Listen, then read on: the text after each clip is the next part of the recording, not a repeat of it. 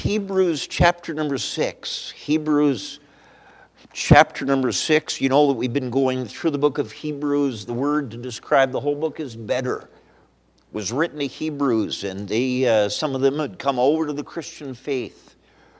And some of them were thinking and going back. Some of them have been faced tremendous persecution, wonder maybe it's not worth it. And the whole book is to convince that what you have, what we have in Jesus Christ is better. That's the whole theme of it. Last week were in Hebrews 6, 13 to 19. And there we covered some reasons why we believe in eternal security. It's interesting, Hebrews 6 is often used as a chapter to convince people you can lose your salvation. And yet we found some very clear reasons why we believe once saved, always saved. Having said that, we kind of glossed over the very last verse of Hebrews 6. And so that's where we're going to begin tonight, Hebrews 6 and verse 20. For this verse mentions somebody that's really a great mystery. I don't know that I've ever heard a message preached on it. And you know what? If I was jumping all over the Bible, I'd never preach on it, honestly. What do you do with it? And yet we preach through Hebrews. We've got to cover it. And so if we could read Hebrews 6, verse number 20, we could read that together, reading it out loud, verse 20. Whither the forerunner is for us entered, even Jesus, made an high priest forever after the order of Melchizedec. Preacher, who is that? Well, that's what we're going to look at tonight. Let's pray. Father, we thank you for each one that's here. Lord, I don't ever want to waste people's time in preaching. I think that every message ought to have something in it that we can learn, something in it that ought to be practical, that we can grow. And Lord, if that's true for every portion of the Bible, then it would have to be true of this portion too. Lord, we have bumped into the name of someone that very few would have anything to say about him. I pray to help us tonight. Direct our words, directive. Fill me with your Spirit, Lord. Help us from this. And we ask it in Jesus' name. Amen. You may be seated. Again, last week, why we believe in eternal security. We looked at 3 reasons last week. First of all, it was promised by God and then confirmed again after. You would have to cut out every verse that promises everlasting life, every verse that promises eternal life, for us to be able to lose our salvation. That was first reason. Second one is the pledge that God made. He certified it by himself. And so if we could lose our salvation, God's reputation is at stake. God put his name on the line. We saw that last week. And then we ended with the person who is our contact is already waiting up in heaven. He is so completely finished the work of salvation that he is already up in heaven, sitting down, waiting for us. And so that's where we were last week. And you say, well, preacher, what are we looking at this week? Well, again, look at Hebrews 6 and verse 20. It says, whither the forerunner is for us entered, even Jesus, made a high priest forever after the order of Melchizedek. So that verse says that our high priest who's up in heaven, he's just like Melchizedek. Pastor, who is that? Do you know the name Melchizedek only shows up 11 times in the entire Bible? The first chapter is mentioned, 1 chapter in Genesis, then 1 chapter in Psalms, and then he's mentioned here 9 times in chapter 5, 6, 7. And I think that most people, if they're honest, they say, who is Melchizedek? Quite honestly, as I approach this, most of us have heard of Charles Spurgeon. Charles Spurgeon pastored in London, England. He was a pastor of the Metropolitan Tabernacle. And many times Charles Spurgeon was asked to preach at other places. Many times he preached at Bible conferences, revivals. Most times when he was invited, he went. There's a few times that he was invited to preach elsewhere that he said no. And somebody asked him one time, why would you turn down an invitation? Why won't you preach there? Do you not like that church? Do you not like that preacher? Why? And he said, it has nothing to do with the church. It has nothing to do with the preacher. When they invited me to come, they gave me a text that they wanted me to preach from. And he said, quite honestly, there are some texts that I can't sink my fingers into. There are some Bible texts that I think someone else could do better service with that text. I thought of that this week. Lord, I don't know what I'm going to do with this man. Why don't I just have? So I had the phone ready to dial some of you men. And the Lord said, no, you can't run from this man. You can't do that. When I say we're going to look at him, I don't think anyone, unless you read Hebrews, I don't think anyone thought of this man today. I don't think you thought of him this week, this month, this year. I could quite honestly say, I don't think some of you thought of him in your lifetime. Pastor, why would we look at someone that nobody knows anything about? Well, look again at Hebrews 6 and verse 20. The Bible says about our Savior, Jesus Christ, who's up in heaven waiting for us. Hebrews 6 and verse 20, whither the forerunner, that's Jesus, is for us entered, even Jesus, made an high priest forever after the order of Melchizedec. Pastor, why would we bother even to look at this? Because the writer of this book says that Jesus is just like Melchizedek. Jesus' ministry for us is just like the high priestly order of Melchizedek. That might not mean a lot to us, but I guarantee that for the Jews that this is primarily written to, that got their attention. Again, the book of Hebrews, just as a reminder, primarily was written to Hebrews. We read it because it's part of our Bible. We get truth from it.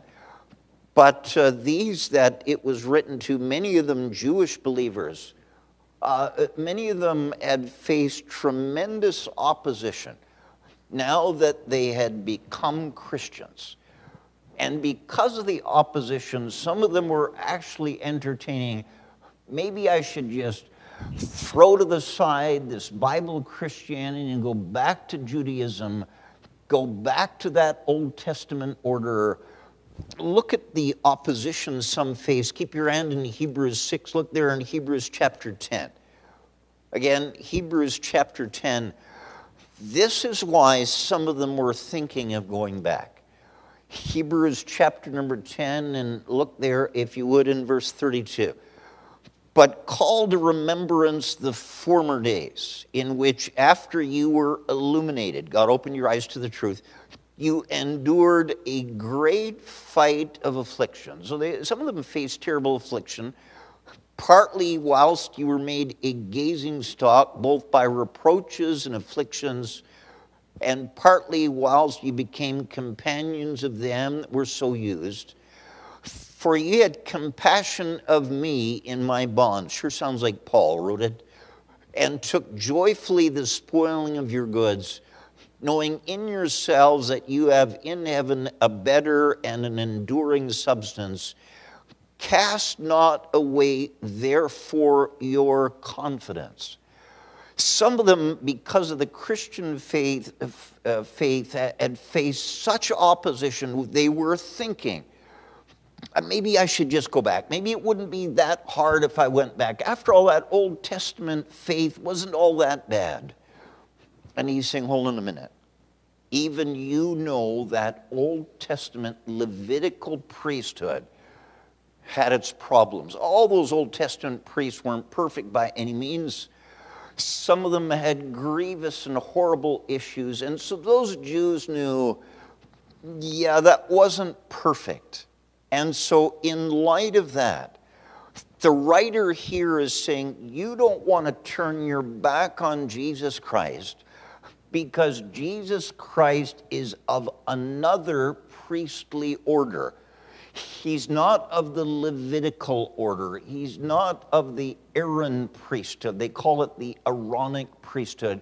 He's not in that line. He's in another line. Pastor, you still haven't got my attention yet. If Jesus is more like Melchizedek's line, then Jesus is like Aaron's line. It's worthy for us to take a service and figure, what is this Melchizedek line? Now, look there in Hebrews 7, verse 4. This is the only command in these 25 verses that you and I are told to do with this subject. Again, Hebrews 7, verse 4, now consider how great this man was. He's talking about Melchizedek. And so again, you say, well, preacher, honestly, if you gave me a piece of paper and asked me to write on that piece of paper everything I knew about Melchizedek, you'd get a blank piece of paper back. I understand that. You say, well, preacher, then why would we look at it? Because man shall not live by bread alone, but by every word that proceedeth out of the mouth of God. If this man shows up 11 times in Scripture, it would be worthy for us to do, as Hebrews 7:4, to consider him. Consider how great this man was. And so if you're taking notes tonight, my title is What We Learn from Melchizedek. What we learn from Melchizedek. Say, how do you spell it? It's spelled two different ways in the Old Testament and New Testament. You can't go wrong. We're not going to mark your spelling tonight. So again, what we learn from Melchizedek, look there, if you would, in Hebrews 7, verse 1. Hebrews 7, verse 1. For this Melchizedek, king of Salem, priest of the Most High God, who met Abraham returning from the slaughter of the kings and blessed him. You know, I suppose if I asked many tonight, and I'm not belittling what you know or what you don't know, that's not my business. My business is to help you know more. But if I asked most people where else in the Bible, beside Hebrews 6 and Hebrews 7, would we find Melchizedek? Most people would say, I have no idea, and that's fair. Most would say, I couldn't even tell you where to begin to look. Hebrews 7, verse 1 helps us to know where to begin to look. Look at the verse again.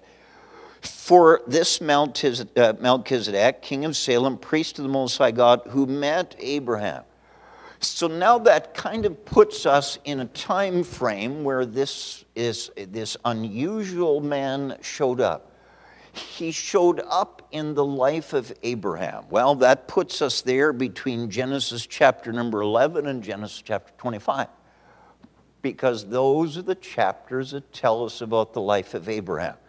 Hebrews 7 verse 1 tells us a little bit more, gives us a little more help. Again, Hebrews 7:1, for this Melchizedek, king of Salem, priest of the Most High God, who met Abraham returning from the slaughter of the kings. So somewhere this man, Melchizedek, he shows up when Abram is coming back from a battle, when Abram is coming back from a war. So now we're going to turn in our Bible to find that out. And so keep your hand in Hebrews. We're going to be back to it again. We're looking at what we learn from Melchizedek. Turn, if you would, to Genesis chapter number 12. Genesis chapter 12. Now, I might never get a chance to preach on this man again. So let's cover it. Let's get what we can. I think that when we're done, you might have more questions than I can give answers.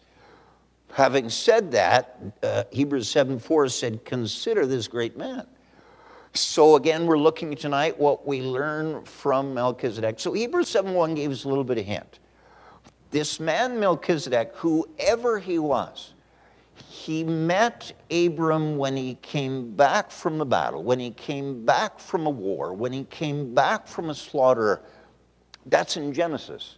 The reason I had us go to Genesis chapter 12 is when God called Abraham. Abraham lived in a place called Ur. He was content there. He was happy there. He was blessed there. He had riches there. God one day comes to Abram and says, I want you to leave this place and I want you to go to a place that I will show you. Look there in Genesis 12, verse number 1.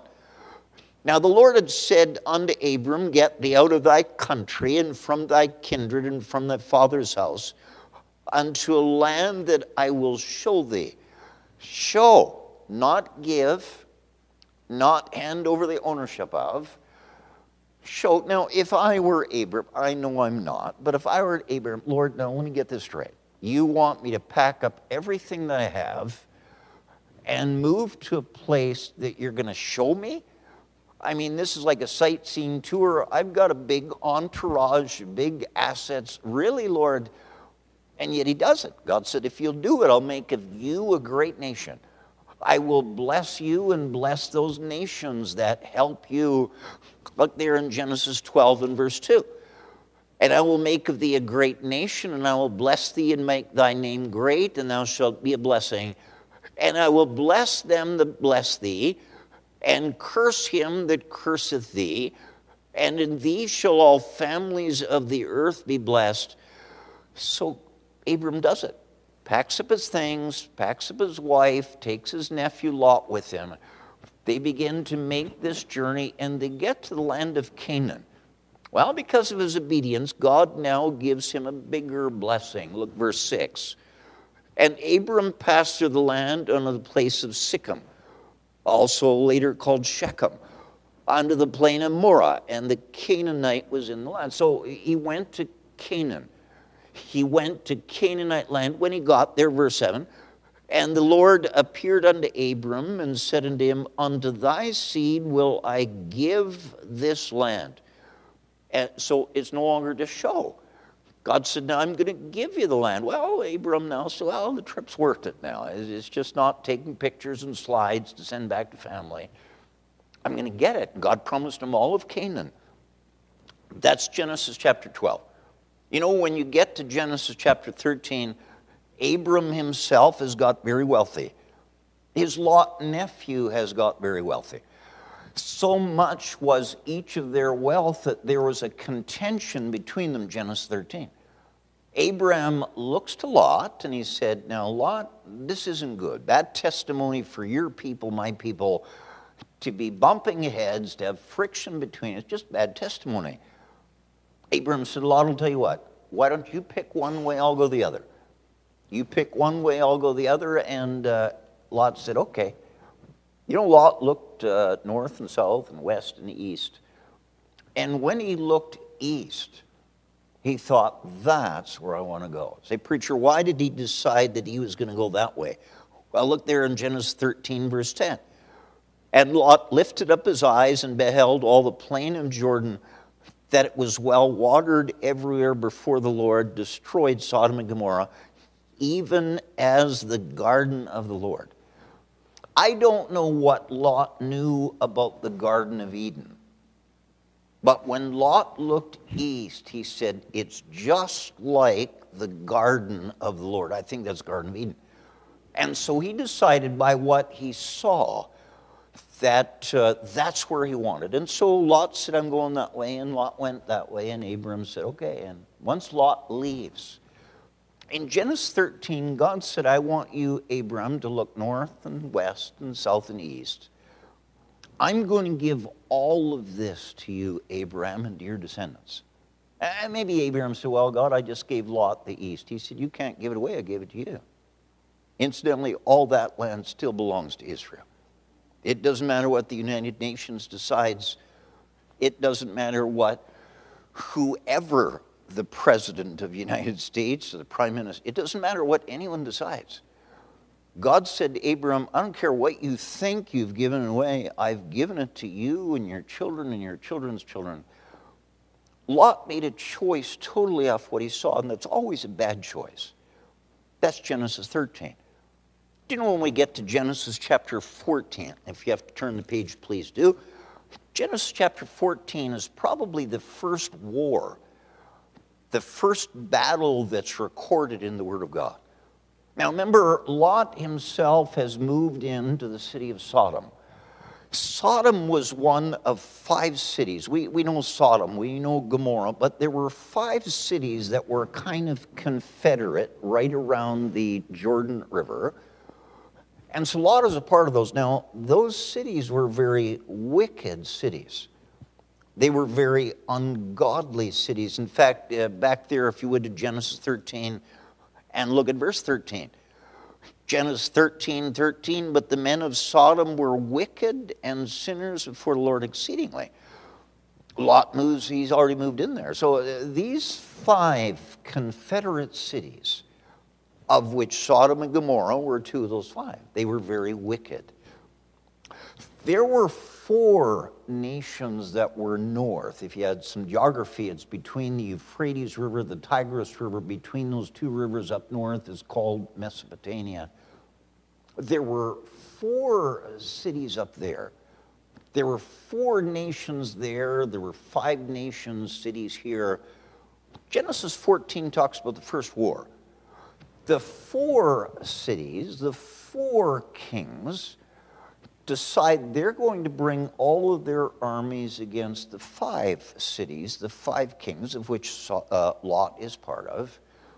In Genesis chapter number 14, the 5 cities lose the battle. And what you have in Genesis 14 is the 4 cities that were victorious.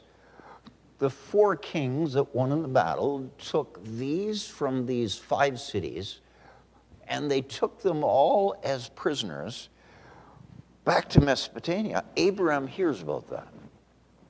Abraham wastes no time. He arms all of his servants. The Bible says there were 318 servants. He gives all of them weapons to be able to go to fight, and that Abram and his 318 armed servants go hot to trot after this entourage, after their head. And the Bible says in Genesis 14, Abram with 318 armed servants wins. Now hold on, 5 cities couldn't knock back these. Abram with 318 trained servants, he wins. And look there, if you would, in verse 15, Genesis 14:15. Talking about Abram. Genesis 14:15, and he divided himself against them, he and his servants, by night, and smote them, and pursued them unto Hobah, which is on the left hand of Damascus. And he brought back all the goods, and also brought again his brother Lot, we'd say nephew Lot, and his goods, and the women also and the people. We went to Genesis 14 because Abram and his servants, they won the battle. They're now bringing back all of these from the 5 cities that had been enslaved. And when they come back, the Bible says they met 2 kings. Now, if you still have Hebrews 7:1, if you don't lose Genesis 14 or Hebrews 7. But this is our first introduction to Melchizedek. Back in Hebrews 7:1, for this Melchizedek, king of Salem, priest of the Most High God, who met Abram returning from the slaughter of the kings. So now we've got our story straight. What Hebrews 7, first of all, kind of stirred our minds, ties back to Genesis chapter 14. So I've given you the background so you're not clueless on the story. So now Abram is coming back with his servants and with his nephew Lot and Lot's family and all the rest of the people from those 5 cities. And I'm sure Abram was excited. Well, God, you gave us a great victory.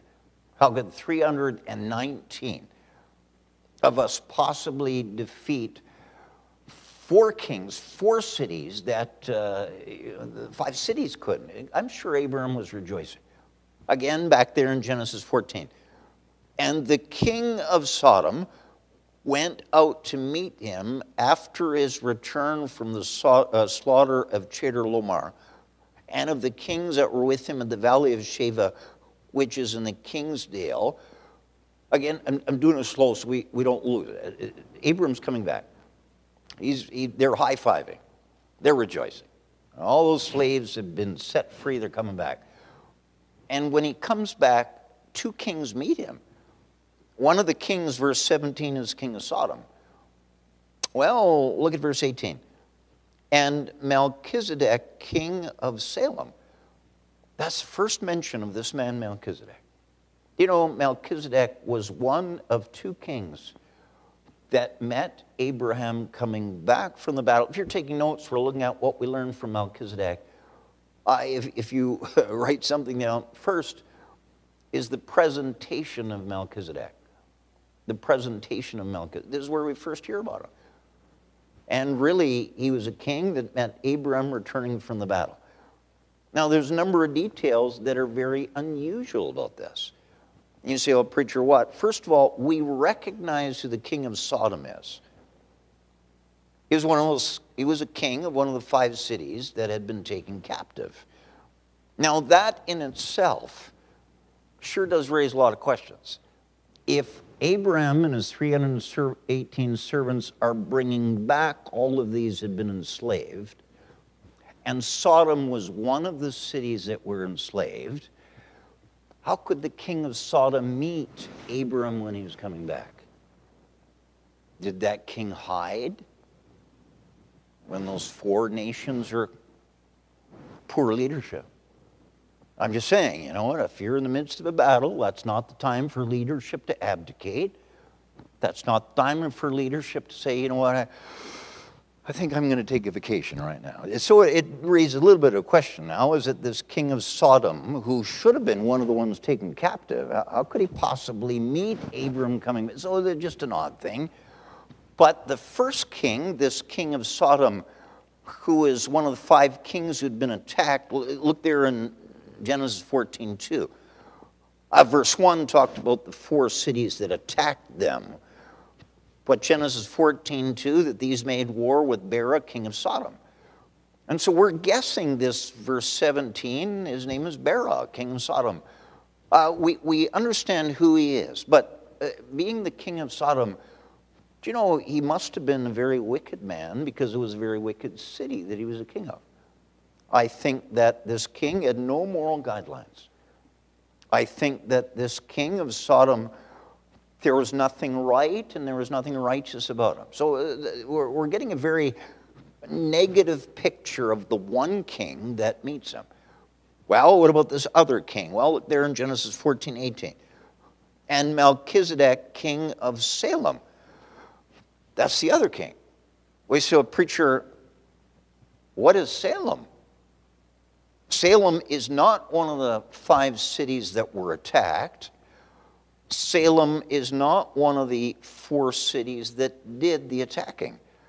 So although from the get-go we understand who the king of Sodom was, verse 17, we have no idea who the king of Salem was. Is Salem a city? Is Salem a people? Is Salem a culture? Truth is that we're told that this king of Salem, look what it says in verse 18. And Melchizedek, king of Salem, brought forth bread and wine, and he was the priest of the Most High God. Now, we're doing it slow so we don't lose anyone in the shuffle. Abram, with his 318 servants, rejoicing about the great victories, coming back, bringing them back to the cities that they were taken captive from. 2 kings show up. One is the king of Sodom, but he's a very wicked man because it's a very wicked city he's the king of. He has no scruples. He has no morals. There's nothing right or righteous about that. Just a bad guy. Do you know there was another king? That's the king of Salem. We don't know where Salem is. We don't know, is Salem a city? But at this point, he, as bad as the king of Sodom was, this king of Salem is good. The Bible says he's a priest of the Most High God. So the first detail that's so unusual is we don't really know who this second king is. I give you a second detail that's very unusual. The stated purpose of each of these kings. Now we're going to get to something very practical. As Abram comes back, each of these kings have an agenda. Each of these kings have a stated purpose. I say, oh, preacher, what exactly is the stated purpose? Well, look there in Genesis 14 and verse 17. And the king of Sodom went out to meet him after his return. So that's what we're talking about. Look there now in verse number 21. And the king of Sodom said unto Abram, give me the persons and take the goods to thyself. So as Abram and his 318 armed servants are coming back, he meets this king of Sodom, wicked guy, strange guy, immoral guy. And this immoral king says to Abram, listen, Abram, I want you to keep all of the goods, all of the things that those nations stood, all of the stuff. You can keep it. It's going to be my gift to you. You can keep it. But, look there in verse 21, real slow here. And the king of Sodom said unto Abram, give me the persons. So this king of Sodom, he said, I'm not too worried about the stuff. You can keep the stuff. I want the people. I want the persons. I want all the people that you're bringing back. That's the agenda of one of the kings. Now, we're going to get application in a minute. But the agenda of one of the kings is that he has his hand out. He has his hand out to Abram and is telling Abram what I want to get from you. A very negative connotation. Well, on the other hand, let's look at the stated purpose of the other king. Look there in verse number 18. And Melchizedek, king of Salem, brought forth bread and wine. So he didn't have his hand out to take.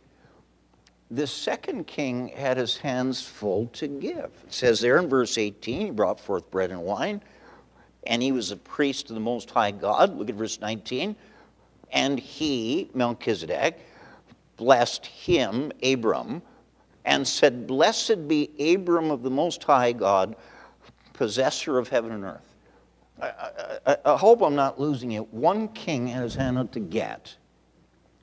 The other king had his hands full to give.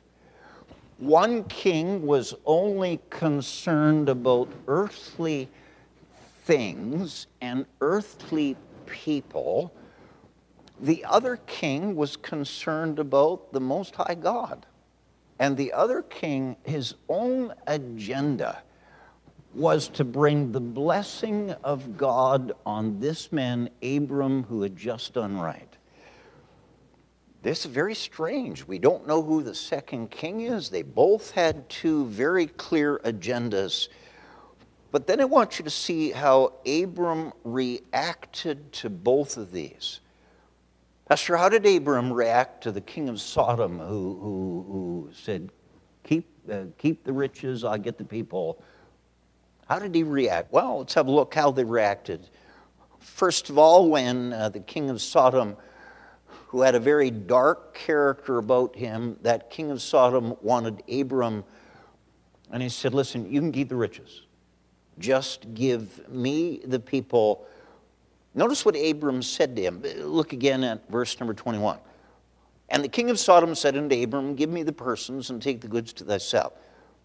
And Abram said to the king of Sodom, I have lifted up mine hand unto the Lord, the Most High God, the possessor of heaven and earth, that I will not take from a thread even to a shoe latchet, and that I will not take anything that is thine, lest thou shouldest say, I have made Abram rich. Now, we're going to notice two reactions. This king of Sodom that said, listen, you can keep all of the stuff. You can keep all of the things. You can keep all of the booty. You can keep all of that. I just want the people. Just give me the people. Abram said, nothing doing. I'm not even keeping your stuff because I don't want this world to point at me and say, he made me rich. Sodom made me rich. I don't want that, no. We're trying to see that Abram had a different reaction to each of these kings. What was the reaction to this king of Salem? Well, look there at the king of Salem. If you would, verse number 19. Bible, make it verse 18. And Melchizedek, king of Salem, that's a good king, brought forth bread and wine, and he was priest of the Most High God. And he, that's Melchizedek, blessed him, that's Abram, and said, Blessed be Abram of the Most High God, possessor of heaven and earth, and blessed be the Most High God, which hath delivered thine enemies into thy hand. He's not got his hand out for anything. He's just wanting to get the blessing of God on Abram. You know how Abram responds to him? Look at the end there, verse 21. I'm sorry, the end of verse 20. And he, Abram, gave him, Melchizedek, tithes of all. What's tithe? Tithes is the tenth. We noticed that about giving. Abram said no to the king of Sodom. Abram said, I am so thankful to the king of Salem. To show my thankfulness, I am going to give back a tithe of everything that I have. Now, folks, this is our introduction to Melchizedek. Melchizedek was again one of the kings that met Abraham when he came back from the slaughter. Again, Hebrews 7:4 said, now consider how great this man was. And you say, well, preacher, what was great about this man? He was great because he was not looking to take, like the king of Sodom. He was looking to give. Could I say to you that there are two kings that vie for our attention? There are two kings that would like to be your king and my king. The one king, pictured by the king of Sodom, will promise you all kinds of stuff. He just wants the persons. If I could say it, he just wants the souls. But the Bible says, what shall it profit a man if he shall gain the whole world and lose his own soul? There's two kings that want your attention. One will promise you all kinds of earthly things if you will promise him your person. The other one, they don't want anything from you. That other king wants to bless you and reward you and give you spiritual help and spiritual strength. We're trying to learn about Melchizedek, and the first thing that we see is the presentation of Melchizedek. He was a king that meant Abram returning from the battle. He was a good king. He was an honorable king. He wanted God's blessings on righteous living people. Do you know, in all my studying here of this Melchizedek, it said he was the king of Salem. Some would insist that Salem eventually was called Jerusalem. And you say, well, preacher, where did you get that? They say the Jebusites one day took control of Salem, and they renamed it Jerusalem. Say, preacher, what do you think of that? I'm not sure about that. Let me give you a verse that gives stronger proof of that. Look there in Psalm 76. Psalm chapter 76. I think there's a far greater case for why Salem later was called Jerusalem. There in Psalm 76 and verse number 1. Psalm 76 and verse number 1. In Judah is God known, his name is great in Israel, in Salem. Also is his tabernacle and his dwelling place in Zion. Well, there we know that when the writing of Psalms took place, the headquarters for the house of God was Jerusalem. We understand that that is where the tabernacle was. And yet it's called Salem. So having said that, our first presentation of Melchizedek is Genesis 14. Didn't hear anything about this strange king before. And guess what? After Genesis 14, there's only 3 verses given about this king. He disappears. He's gone. So let's turn to the next place. Look there in Psalm 110. Psalm chapter 110. Psalm 110, look there in verse 4. So, you know, if anyone were to read the Bible, the Old Testament, and I know during the Old Testament times, all of the 39 books were not together in one cover. I know that. That didn't happen until about 1400 AD. But if anybody read Genesis, Melchizedek, all of a sudden shows up, and then he disappears. You don't hear about him in Exodus, Leviticus, Numbers, Deuteronomy, Joshua, Judges. You don't hear about him at all. Any thinking person would scratch their head and say, what was that? Who was that king? I mean, how could you just show up and then just disappear? What's that for? Well, look there in Psalm 110. Now his name shows up again. This is the second chapter in the Bible where his name shows up. Psalm 110, look there in verse 4. The Lord has sworn and will not repent. Thou art a priest forever after the order of Melchizedek. Do you know that after 900 years of complete silence about this Melchizedek, his name shows up in Psalms? Preacher, what's going on here? Well, Psalms chapter 110, David is recording a prophecy. 900 years after Melchizedek showed up, disappeared, David records a prophecy. Now, David didn't make it. It's something that God said. Look there in Psalm 110, verse 1. The Lord, notice capital L, capital O, capital R, capital D.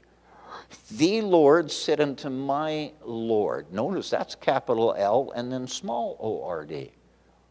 You know, in the Old Testament, whenever you come across capital L, capital O, capital R, capital D, it's always God the Father. Always is. And it shows up a number of other times. You're in Psalms. Look there in Psalm 108, verse 3. I will praise thee, O Lord. Notice that's all capitals. That's God the Father. Notice there in Psalm 109, verse 26. 109, 26, help me, O Lord. All capitals, my God. Notice there in Psalm 111, verse 1. Praise ye the Lord, all capitals. Whenever you see capital L, capital O, capital R, it's God the Father. Now back to Psalm 110, verse 1.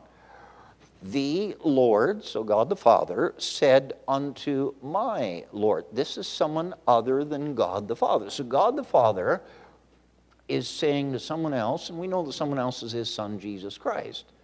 Look again at Psalm 110, verse 1. The Lord, God the Father, said unto my Lord, Jesus Christ, sit thou at my right hand until I make thine enemies thy footstool. And then look at verse 4. The Lord has sworn and will not repent. Thou, speaking of Jesus Christ, are a priest forever after the order of Melchizedek. His name shows up in Genesis 14 and then after 3 verses disappears.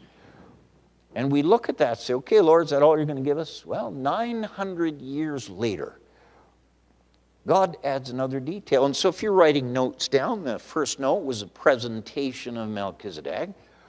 Second point, if you would, is the prophecy about Melchizedek. God the Father says to God the Son, you are going to be a priest after the order of Melchizedek. You're going to be just like him. You know, God didn't prophesy that Jesus would just be like Aaron. God never said that. But God said, you're going to be like this priest. So the second time he shows up, God the Father promises God the Son that you're going to be just like Melchizedek. That means what we read in Genesis 14 about Melchizedek is now a picture of Jesus Christ. It's a prophecy about Jesus Christ.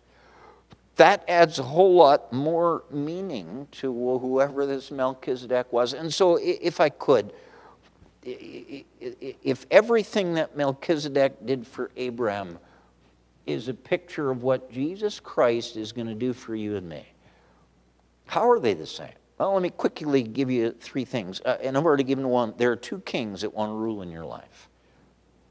That is clear when it says that Melchizedek is a prophecy. Folks, there's 2 kings that want to rule your life. One is King Sodom. He'll promise you all kinds of riches. But when you buy into his promises, you'll have to sell your soul to get it. That's all in that picture. The other king is the king of Salem. He wants to offer you heavenly blessings. He wants to offer you heavenly riches. And if you'll put him first, he'll bless you with all those things. Seek ye first the kingdom of God and his righteousness, and all these things shall be added unto you. So there are two kings that want to rule in your life. Second thing that we now look back on that Melchizedek picture is of those two competing kings that want to rule in your life. You have to choose. You, as much as the king of Sodom was putting it on Abraham, keep the stuff, give me the persons, Abram had to make a choice. As much as the king of Salem brought bread and wine and wanted to bring the blessings of God on Abraham, Abraham had to make a choice which way that he'd go. Now, we're grateful that he said no to Sodom and yes to Salem. But you know the second thing, if that's a picture of what Jesus Christ is going to do in your life, you have to make a choice. And folks, sadly, for the most part, this world wants Sodom. They want the riches of this world. Thank God that there are some old-fashioned Christians that say, take the world, but give me Jesus. But it's a choice. We're looking here at the prophecy. We're told that what Melchizedek is a picture of what Jesus is. I know that you have Psalms, but I need you to look there again in Genesis 14 to see the third thing. Again, we're looking at the prophecy. How are these two kings like? Again, the two kings today are the world, the devil, that's king, and Jesus Christ. Now, you decide that you're going to follow the world and follow the devil. It'll make you all kinds of promises, but you'll have to sell your soul to get it. He'll take the person, as long as he'll give you stuff if he can have your person. Well, that other king, the king of Salem, he said, I just want to bless you. If you just do what's right, I want to bless you. Well, look here in in Genesis 14.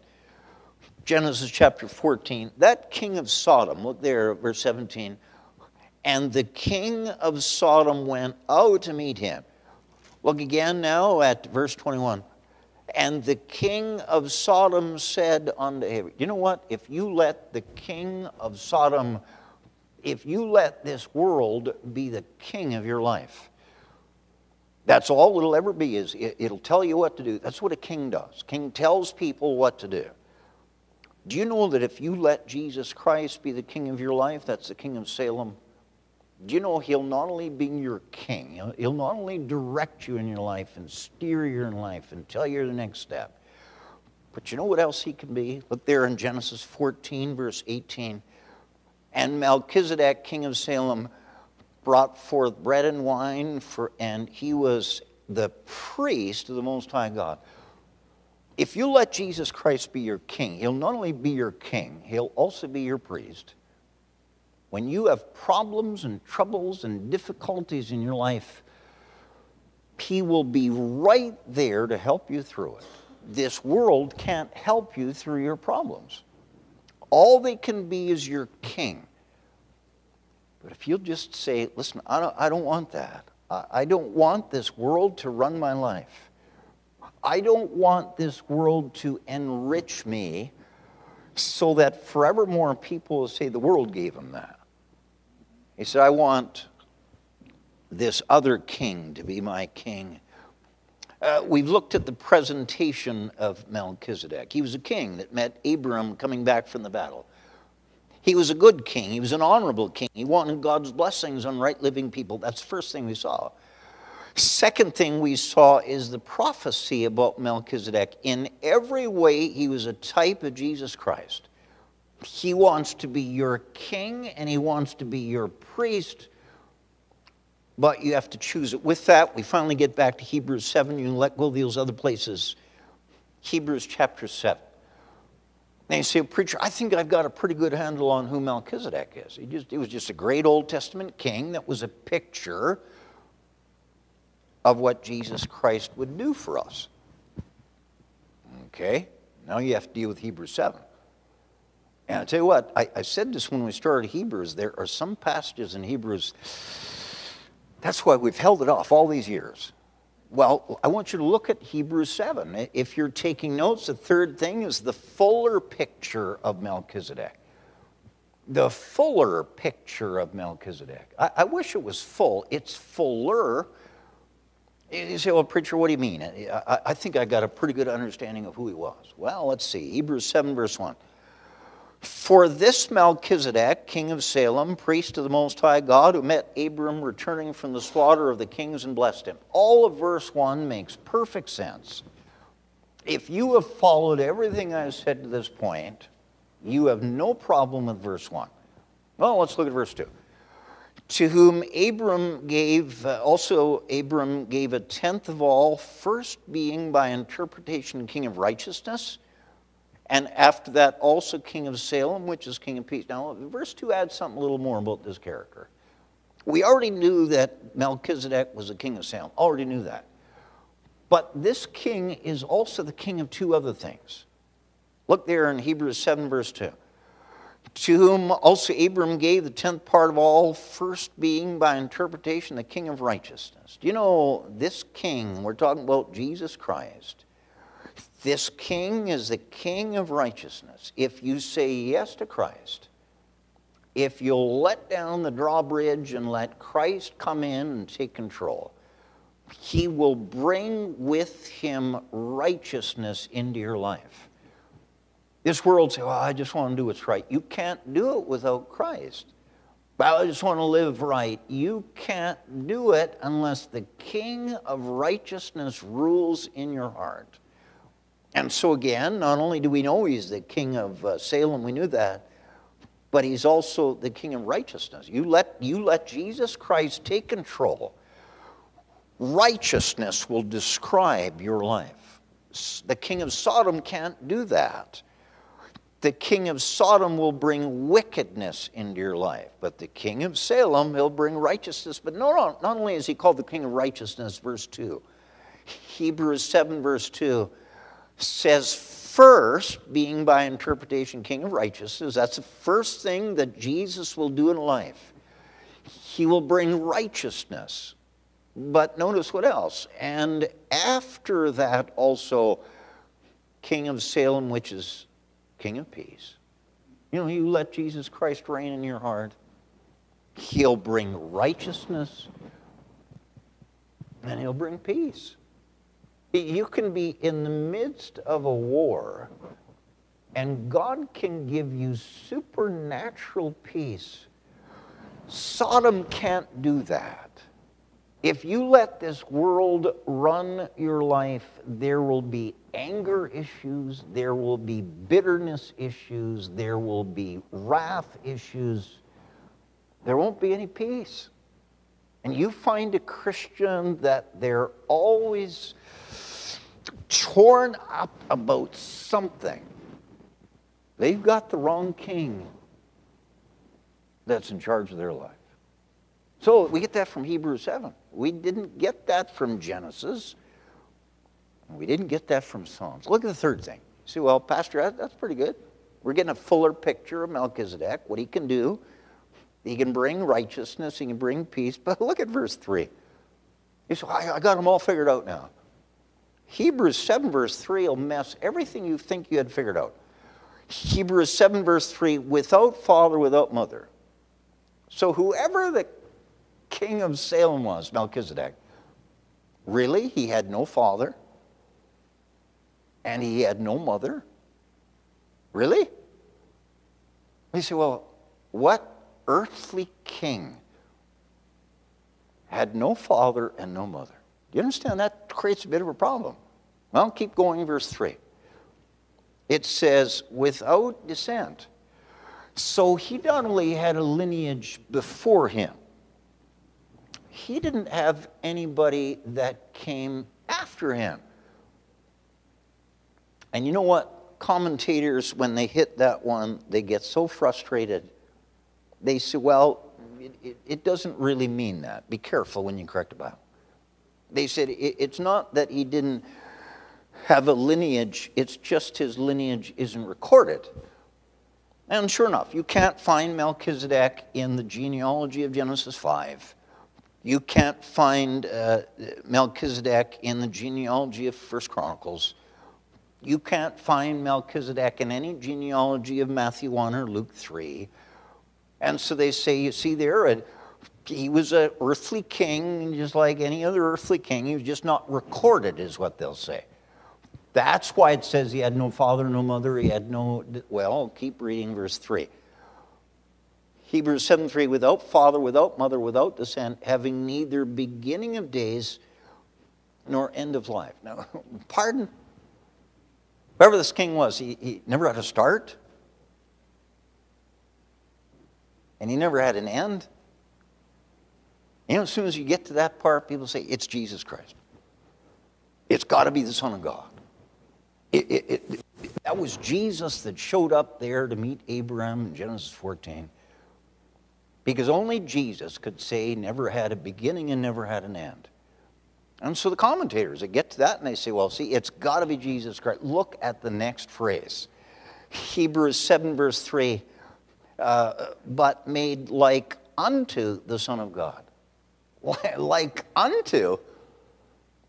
Well, that just throws out the whole idea that he's Jesus Christ. Folks, do you understand why I wanted to call up one of you other men to handle this? It's just one of these portions that I haven't figured out. And yet, we were still told in Hebrews 7 verse 4, now consider how great this man was. And you say, well, Pastor, with all of that confusion, well, we didn't finish verse 3. It says, made like unto the Son of God, abideth a priest continually. Abideth, that means he's still around. This Melchizedek from Genesis 14, he abideth, he's still here. And if that's not enough, the very last part of verse number 3, a priest continually. That means he was a priest back there that could help Abram in Genesis 14. And he can still help you and me today. And when it comes to that, I throw my hands up and say, Lord, all that I now can do, because I can't nail him down. My best guess is he was Jesus Christ. But then why would it say he was made like unto the Son of God? I don't know. You say, Pastor, maybe we have to fix the verse. No, that's why all the new Bibles are out. They all think they have to help God out. And so when we get to heaven, you say, preacher, you always say when you get to heaven, you got some great questions you'd like to ask. That's one of them. Who is Melchizedek? So with all of that, you say, you're right, I have more questions now than I have answers. Then all that I can do is make something practical from what we've already learned. There's two kings that want to run your life. One of them is a wicked, immoral, unrighteous king. He will promise you all kind of earthly things as long as he can own you. That's why he said, you keep the riches, just give me the persons. You don't want to give the king of this world your life. No matter what he promises to give you for it. You know who you want to give your life to? The King of Salem. And all he wants is to bring the blessing of God on your life. If you let him be your king, then he'll also be your priest. And when, see, a priest was needed when people were in trouble. And when people were in trouble, they went to the priest and said, could you talk to God and get me some help from God? The king of Sodom can't get you help when you're in trouble. You're on your own, Buster, can't help you. But the king of Salem can. And folks, this world is trying so hard to bribe you into letting the world run your life. But when you get into trouble, they can't help you. But this other king, He said, I'll tell you what, I'll bring the blessing of God on you. It'll start with righteousness, and it'll include peace. But you have to make a choice. You say, well, preacher, I got saved years ago. That salvation decision puts you on a guaranteed path to heaven. But you know how many times the devil is still going to try to get you to follow his ways and promise you his things. And so again, I say to you, the third thing, the fuller picture of Melchizedek. Boy, there's sure a whole lot of unanswered questions. And maybe you're thinking, preacher, you know, ever since I became a Christian, boy, things have gotten harder and harder and harder, and maybe, just maybe I should go. No, don't ever go back. Don't ever go back. And that's what he's saying to these Hebrews. Don't go back. Because you have a priesthood that's better than anything that Aaron's lineage has. You have a Jesus Christ who is of the order of Melchizedek. Now, you know what? Back in Genesis, when we looked at the picture of Melchizedek, we scratched our head and we said, great guy, whoever he was.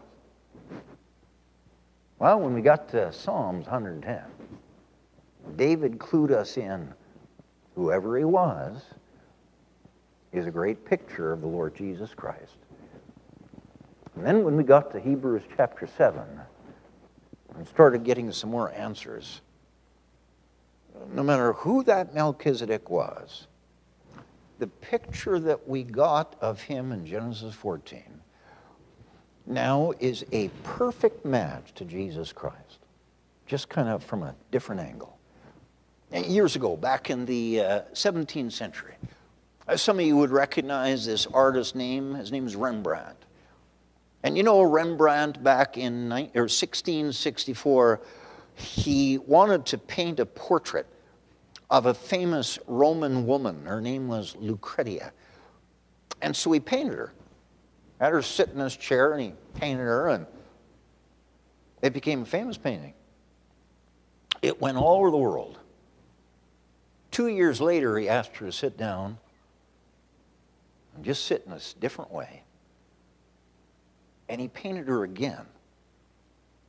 Same woman, same artist, same master, but he painted her from a slightly different angle. Well, that painting, it went around the other way around the world. And nobody ever got those two paintings together for over 300 years. And people would see that one and say, man, that's a great painting. Whoever that woman was, boy. And then people, they'd travel a bit and they'd come on and say, no, that's a great painting. And no one ever knew it was the exact same person for 327 years. People would see one, but not the other. 327 years later, there was an art gallery that got permission to get both of them. And they put them side by side. And people looked at that one, the other, and the one and the other, and they said, that's the same person. And no one knew it for 327 years. Do you know when people looked at Melchizedek there in Genesis 14, they thought, whoever he is, great man. And it wasn't till Hebrews 7 that it became obvious that was just another side of Jesus Christ. Now, I say all that to say now that you and I are saved, we're to be just like Jesus Christ. And I wonder what you did last week. Did people look at that and say, yeah, that's what God would have done? Or did people look at that and say, no, Lord wouldn't have done that? You say, preacher, I'm going through a difficult time in my life. Then you need to get your eyes off the people of this world and the things of this world and the promise of this world. And you got to look to Jesus Christ. We sang the song earlier, turn your eyes upon Jesus. look full in his wonderful face, and the things of this earth will go strangely dim in the light of his glory and grace. Whatever you're facing. You say, preacher, it's impossible. Not with God. You just have to focus on him. Let's pray. Father, we have looked at a very difficult person in the Scriptures. I have as many unanswered questions as I have answers. I'm not sure who he was, but he must have been a perfect Old Testament type of the Lord Jesus Christ. Lord, we've been reminded that just like two kings were vying for Abram's loyalty, one offered earthly treasures, one offered God's blessing. Abraham made a choice. He had to make a choice. He had to say no to one, yes to the other. And Lord, this world is constantly tugging at us, promising us the riches of this world if we'll just sell our soul to this world.